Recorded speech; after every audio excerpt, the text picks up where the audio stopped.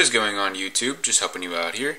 And for today's video, I'll be doing Chapter 1, Problem 2 in the Fundamentals of Physics 10th edition textbook by Gerald Walker, Halliday, and Resnick.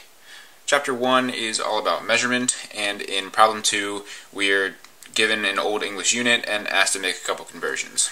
And so we are asked to convert half of a grai squared, and we are told that 1 grai is 1/10 of a line.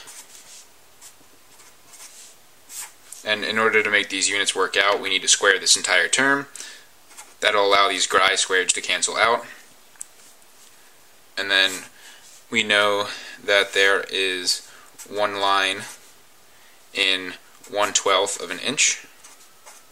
And same thing, for units to work out, we need to square this quantity.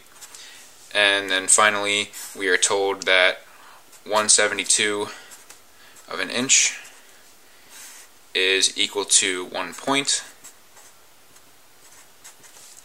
And this will allow, again, all of our units to cancel out, because we have grai squared, line squared, inch squared. So all those units will cancel out except for point squared, and in the problem we were asked to convert from grai squared to point squared. So all this will work out, and so if you plug that into your calculator, you'll find that half a grai squared is equal to 0.18 point squared.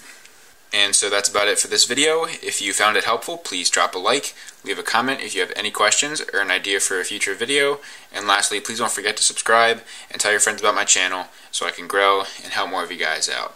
I'm just helping you out. See you in the next video.